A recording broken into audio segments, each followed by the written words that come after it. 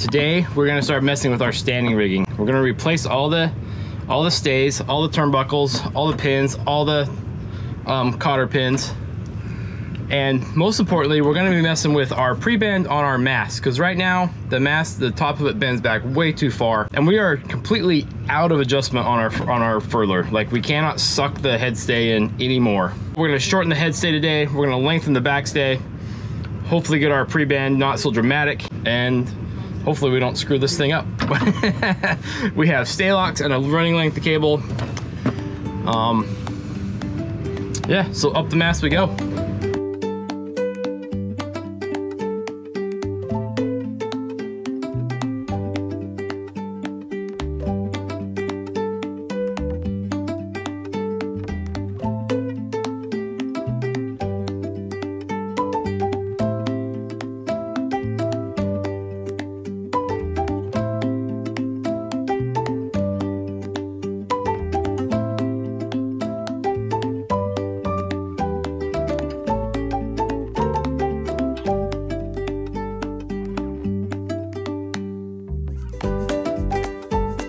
We are on the water when we're doing this. We're gonna do one stay at a time.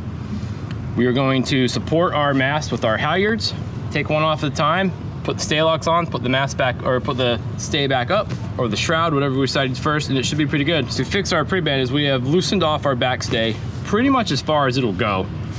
And we've taken a halyard from the jib and sucked it in tight as we can to move the masthead back forward a little bit. And we're pretty happy with how it looks right now. So I think we're gonna go with those measurements. We're gonna do the back stay first because it has to go longer. And then we'll take a tape measure up there and measure the forestay. Wait. What is prebend and why does it matter to us? Let me draw Haraya. Isn't she beautiful? We have a keel step mast, meaning it runs through the boat all the way to the keel. That makes sense, right? Our problem is, our forestay is way too long, causing it to sag. This makes it difficult to furl in our jib. It also causes the masthead to bend back too far under the pressure of the backstay, causing problem number 2, which is the luff of our mainsail doesn't match the curve of the mast. This causes wrinkles from the clew, which makes the sail shape less efficient. So by shortening the forestay and lengthening the backstay, we solve both of these problems. Okay, fold this side. Okay, stop. Coming through. So I've marked the new position of our backstay. The top tape was the old position, the original. The bottom tape is the new, and it looks to be about 1.5 inches per side, which is 3 inches, which is about the length, how much we're gonna lengthen this cable. So now what we're gonna do is we're gonna loosen the backstay, take it off its chain plate, hook our halyard into our chain plate, tension it back up so the mast is solid. Jessica's gonna lift me up the mast. I'll undo the top pin of this backstay. How's it going, Captain? It's a good way to start a Saturday morning.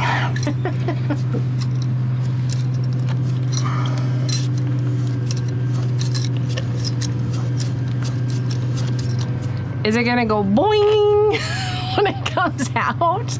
It's finally getting loose. I can see that. I've only got like 4 threads left though. Keep your face out of the way in case it goes boing.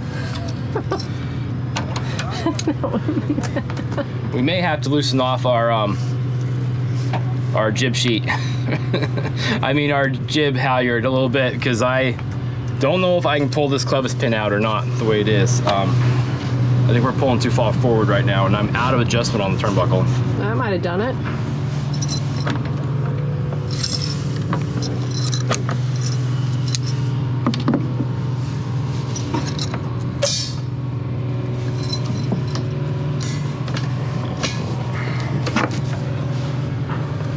All right, there we go. No, boing! You are so weird. I don't see anything weird about boing. I'm grateful it didn't go like that because that would have been bad, so we're safe. I think Jessica's a little over paranoid about the mast falling down. It's a keel step mast. It's pretty solid mast. It's got plenty of stays on it. It's not gonna fall down. I'm not even concerned. We're gonna tighten up this main halyard here that I clipped into the chain plate, get some tension back on this rig so I can go up the mast.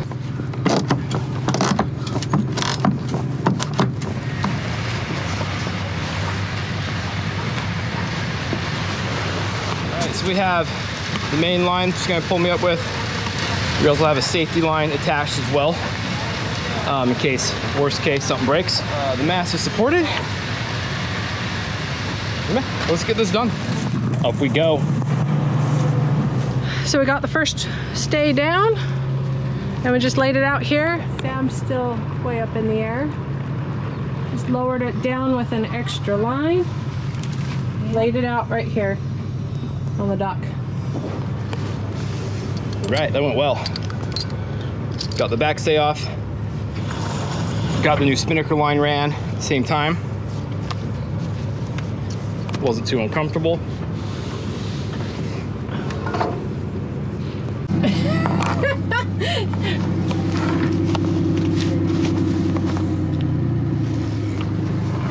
Definitely a cruiser. Hey, I have underwear on. What more do you want? We'll go over here. Stop staring. It's not nice. Yeah, you gotta get it out of your crotch. Okay, baby, go over here.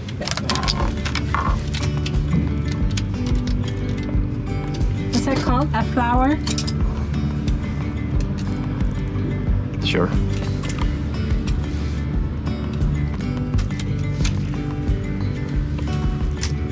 Oh, I forgot to put the fitting on. Step one, I already forgot. Put the fitting on first. Now I gotta tighten all this back up.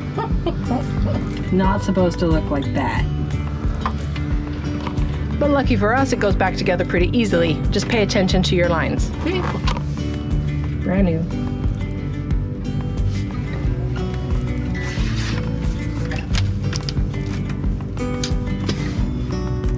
Missed a couple.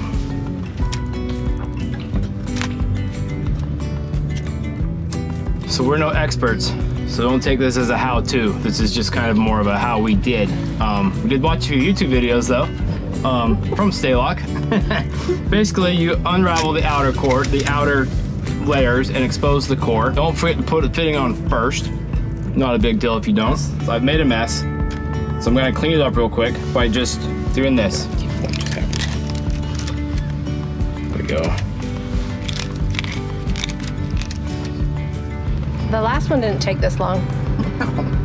The trial run.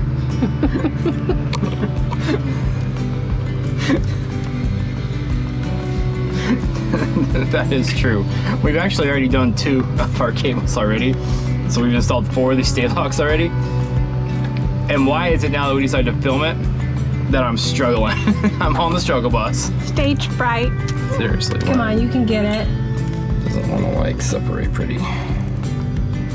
Use your fingers right. I'm trying. So close like that. I just wanted to go like that and see, this is tangled. Funny. I don't think you're getting any endorsements from Sta-Lok. I mean, really, they can't make it any easier to do it yourself. If you really are particular, you can get this nice looking flower looking thing. All the wires are in perfect order. It's not important at this stage, so I'm moving on.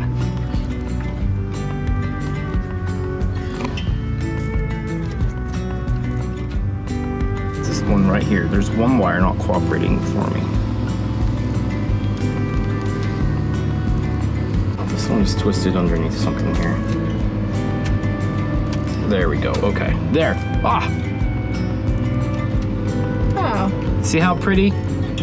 That's what it's supposed to do. That's what it's supposed to do. Sta-Lok also recommends this little cone. The wire sticks like an 1/8 inch out. And the only thing we gotta worry about is there's a slit in the cone, and you just gotta make sure a wire doesn't jam in there as you're tightening this compression fittings.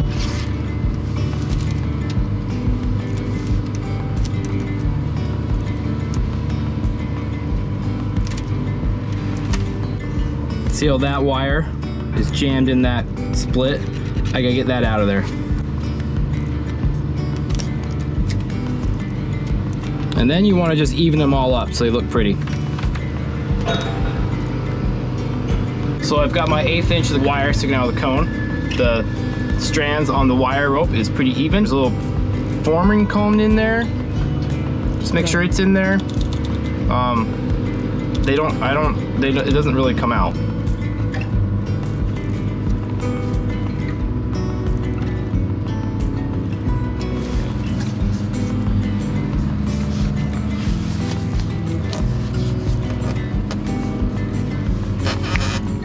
Oh, it just stopped. After watching the Sta-Lok video, they said it'll like stop. Like there's no torque wrench you put on or anything, you just tighten it up and it kind of just stops and you pretty much know it's stopped. All right, let's tear this apart, see how we did.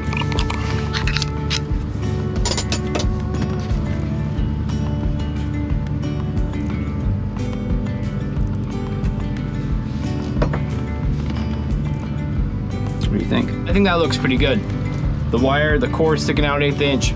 The outer strands have bent over really nice. Everything looks pretty even. Nothing's in that slit in the little compression cone. So now we're just gonna put some thread lock on it to keep it from galling up.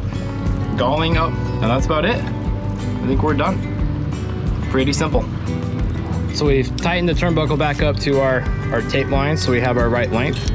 We're just gonna put a chisel or screwdriver through this hole and the pin on the other side, like so. And we'll walk down to the other end and we'll just pull it tight with our other turnbuckle where we want it, mark it, cut it. I need this turnbuckle.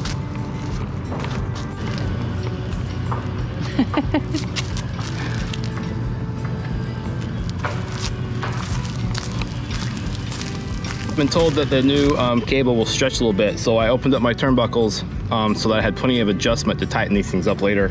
And when I opened up the fitting on the Sta-Lok, it looked like the end of the wire goes to about right there, and so that's where I kind of marked to.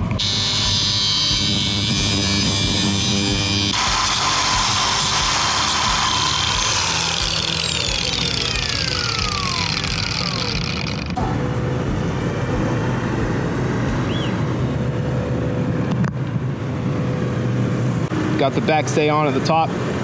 Gonna have Jessica lower me back down. It's a pleasant day.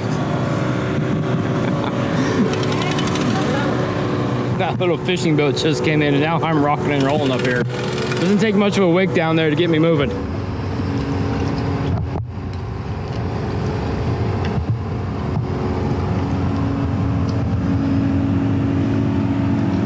I think it's also a pretty good idea to climb your mast every now and then. Check things out. So as I'm coming up and down here 4 or 5 times, I'm just checking everything I can think of, all the cotter pins, seeing if there's any cracks, making sure everything's pulling straight. You know, just pretty basic stuff. We did find one bad cotter pin. I went and pulled out and it basically disintegrated in my hand, so I was pretty glad we caught that. We thought the rig was good. Obviously it wasn't 100% good. One little cotter pin, whole mast could have fallen to the ground. Apparently I'm going to do something with that light on one of my trips up as well. The next step was to replace the forestay. In order to do that, I had to disassemble our furler. I had never taken one apart before, and to be honest, I was nervous and putting it off as long as possible.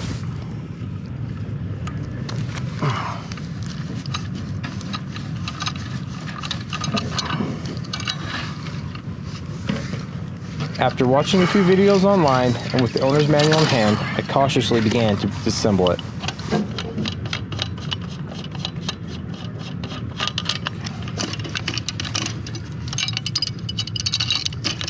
Stupid. It's a little lock washer right there. Oh, I need to get that out. I'm gonna need a screwdriver or something.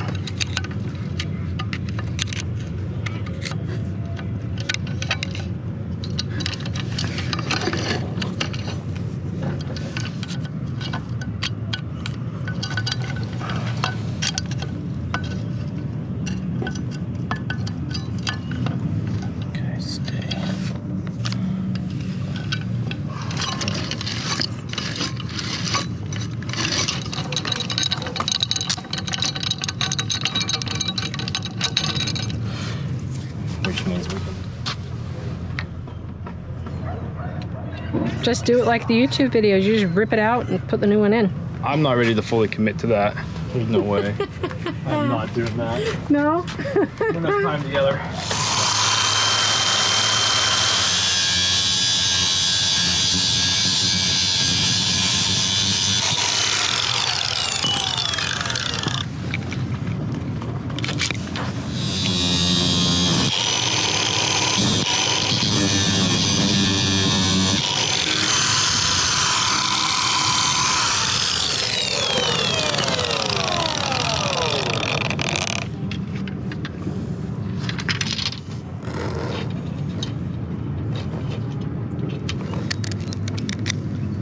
The old cable needs to be pulled out of the foils and the new one fed back into it. So I'm removing the outer wires of the new cable and the inner core of the old one, basically creating a Chinese finger trap.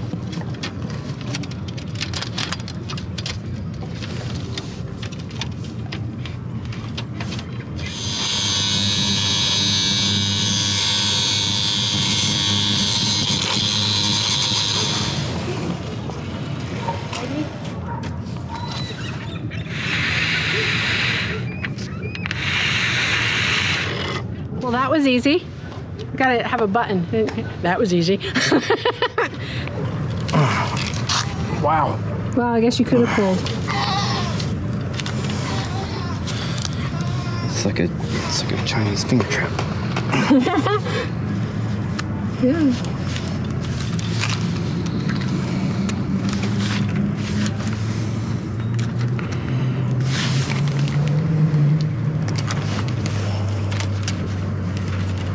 I mean, technically, you could just cut it off, right? Because you don't have any more stuff. Yeah. So that technique, you lost what, 6 inches? That's what they tell me. Seems like more than that.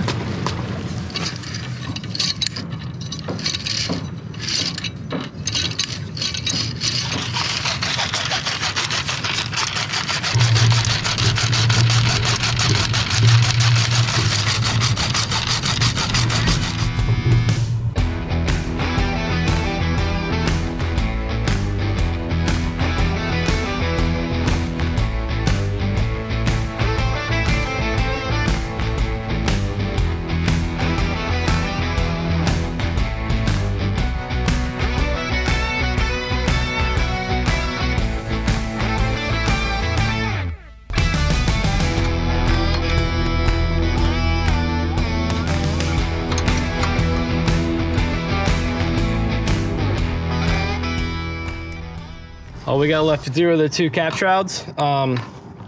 That's probably 3 trips up and down the mast. We've got it supported by our running backstay, and we also have this halyard off of our spinnaker line.